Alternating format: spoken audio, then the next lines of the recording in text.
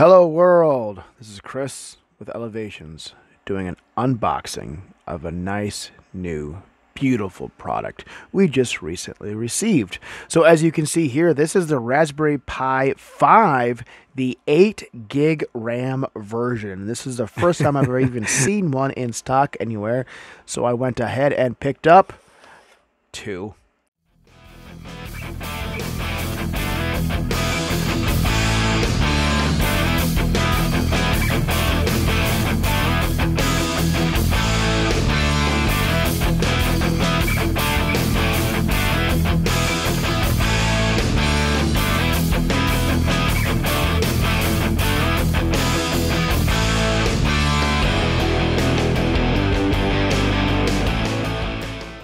So since we do have these new devices out and we are pushing in with a lot more of our robotics classes, especially as the VEX IQ season ends, we're going to be doing a lot more underwater rockets and other types of labs over the summertime. Figured to pick up a couple of these Raspberry Pi 5s as well as some more Raspberry Pi 0Ws so we can work on our projects.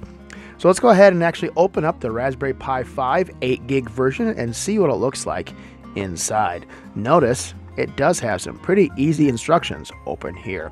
If you haven't had a chance to actually look yet, take a look and see how they put these in boxes. It's a really cool automated system that they've put together, that the actual robots that actually box these up are powered predominantly by other Raspberry Pis. So opening this guy up, we can see a lot of extremely familiar things inside this box. So let's go ahead and pull the guy out of the box. We'll reorient so we can take a look a little bit easier. And let's zoom in a little bit more as well so we can kind of look at the board itself. So again, this is that Raspberry Pi 5. Notice we do have those GPIO pins that we are used to, that general purpose input-output pins. So we have all that up here at the top. And then we have a lot of other fun things going on. Notice some of the layout here is a little bit different. We do have the PCIe slot over here. And then we have USB, UART, and then the primary USB input. Something to note is I do believe that is requiring a higher amperage to power that now. And then we do have these 1 and 0 here. It looks like it says cam and display. So it would be really nice, and I don't know that for sure since this is the very first one, if we can do a camera or display on either port. So that means you can do 2 displays or 2 cameras, 1 display, 1 camera, etc., etc. So something to know, obviously we do have these primary chipsets here before. We've done these unboxings and assemblies of a Raspberry Pi, specifically with the Raspberry Pi 4B. And one thing that I always suggest is you actually look at getting the heat sink kits, because the primary CPU here will generate quite a bit of heat. And we do have some of these other primary chips that also produce quite a bit of heat. And to be able to ensure you have the most longevity possible, you want to make sure to keep that board nice and cool. And then one thing to note that I know everybody's quite excited about is we do actually have a momentary push button right there as well. Let's go ahead and rotate. So I did notice we do have that UART port. Do we have a label? So it is a J5 for a battery right there as well. So you can plug in a battery directly to the Raspberry Pi, so you have that little capability there.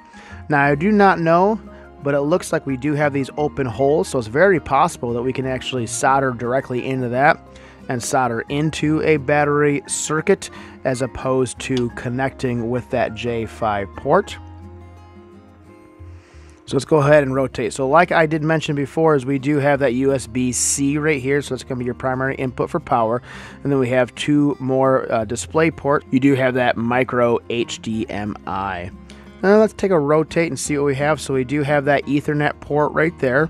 Then we have dual USB 2.0 and dual USB 3.0. The 3.0 is that blue interface here. Then you can see we have the GPIO ports.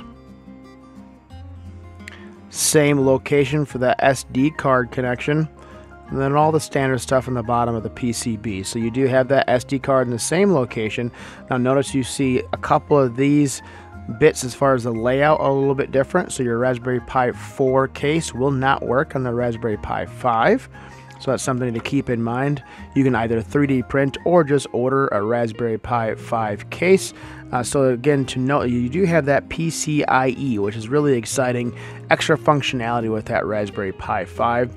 A lot more speed, a lot more capability, a lot more options. And again, the one thing a lot of people are really raving on is this push button switch right here. Again, my name is Chris, and as always, I do hope you learned something today. Please like and subscribe below. Thank you for watching.